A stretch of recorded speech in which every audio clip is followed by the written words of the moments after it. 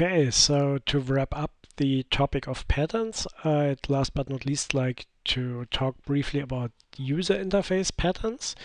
This is now a quite different thing, of course, but the fundamental idea is still the same, that you have a pattern that can be applied to all kinds of user interfaces. Of course, that means that now we don't deal with UML diagrams and code anymore, but now we rather talk about things like layout and which widgets to put into a pattern and so on. The book references here from which I've taken a couple of these examples, and I think they're interesting to see that patterns don't just have to be architecture or code, but can also apply to the actual look of an interface of a program.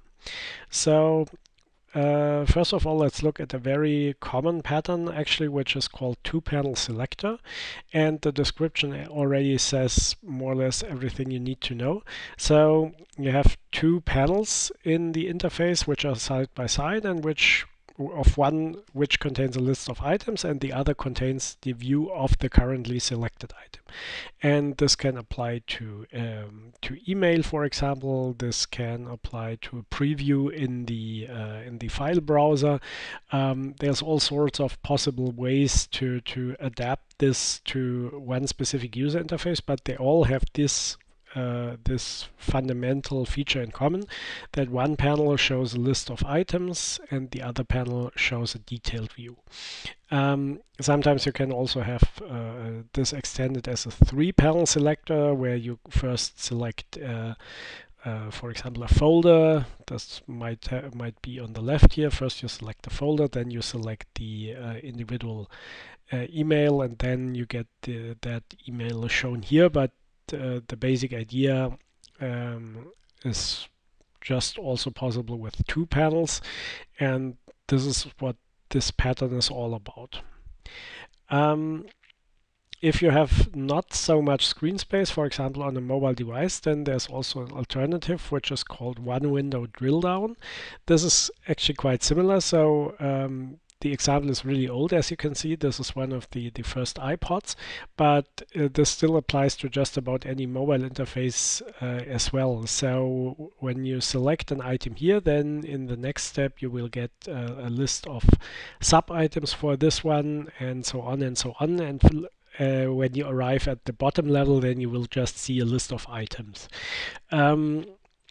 And so you just have one window as opposed to the two-panel selector, or one panel, and the contents of that are always selected or replaced with whatever you selected previously. Of course, for this to work properly, you need some sort of back button or undo button to also step back in the hierarchy. But again, this is a pattern that you see almost certainly on any smartphone, for example, in any sort of smartphone interface. And sometimes you also see it for things that you don't need so often. So, for example, when you have something like the settings panel in macOS or also in Ubuntu, then this actually is similar to the one window drill down, where you can select more and more specific options menus and have those displayed on your single window. So there's not a two-panel selector here, but rather the one window drill down, just because, not because the screen space is limited, but rather because this is just something that you're not using quite as often. Then another very important UI pattern is very straightforward. It's called illustrated choices, and that just means that whenever you can show pictures instead of just words, or even alongside them, then do so. So if you just would have a list of image names, file names here, then that wouldn't really help a lot to imagine how it actually looks like. Or if you just saw the name of the font in this example and not also the name set in the font itself, then this would help a lot less to actually imagine how the end result might look like. So in any sort of graphical user interface, especially if it's related to designing things, it's always a good idea to do this sort of additional illustration to actually show people what they're dealing with instead of just plain text. So yeah, this is a very fundamental pattern. Another one that's a little more specific again is called extras on demand, and this is slightly related to the one window drill down. However, here now you have a interface that can be expanded. If you click on this is really old, as you can see, but it's still this pattern still comes up every time. So in current day Photoshop, you will see exactly the same thing basically.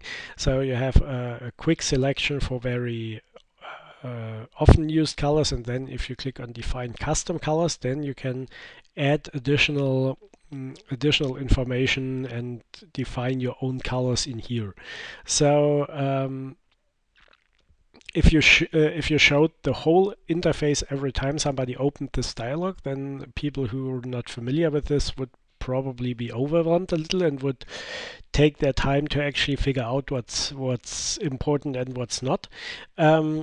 On the other hand, if you start off with the simple part and then on demand, as the title says, on demand, expand this to also show the more complex aspects, then those people who actually need that and know where to click can expand it when they want, and those people who are happy with the basic selection can stick to that and won't get confused by all the additional parameters that you might need at some point. All right. Another user interface pattern that's also quite common, that's extremely common actually, is called global navigation. And that means that you always have a consistent part of the user interface that's helping you navigate through the entire system. And here we have a really old example again. So the book is something like 15 years old already, but still this pattern is also still used today. So one example is that if you have an Android smartphone, then usually the lowest part of the screen will be reserved for these three buttons with back, home, and Windows basically, or applications. And this will, at any point wherever you are in the user interface, you can always rely on these three buttons to navigate through the system. So this is exactly the same pattern actually. Even though it's 15 or 20 years later than the example here, the basic idea is still the same and will always remain the same. So you can always count on people liking that feature, that they always have kind of a known baseline which to access and with which they can find their way through the interface. All right, last but not least, one other example for a user interface pattern which actually doesn't really relate to any user interface element is called few hues, many values. And this is kind of just an aesthetic choice here. So the fundamental idea is that you should select something like 2 or at most 3 hues for your user interface. And then if you want variation in color, then you should shade those individual hues, but you shouldn't pick 5 fundamentally different hues to design your user interface, or 8, because then it will really start to look garish and will be quite hard on the eyes occasionally because the contrast will be simply too much. On the other hand, if you stick to few hues and then just shade them differently, but the basic color remains the same, then your interface will get a much cleaner look and it will also be easier on the eyes. So that's the fundamental idea here. That doesn't actually deal with any specific interface elements at all. It just relates to the color scheme. But again, it's a pattern that you can use time and again in so many different variations, and therefore it's not at all different from the code patterns and the architecture patterns we've already looked at. All right, so much for patterns. I hope you enjoyed that part. So next up we'll continue with requirements engineering and also a bit more details about testing and so on. Hope to see you soon.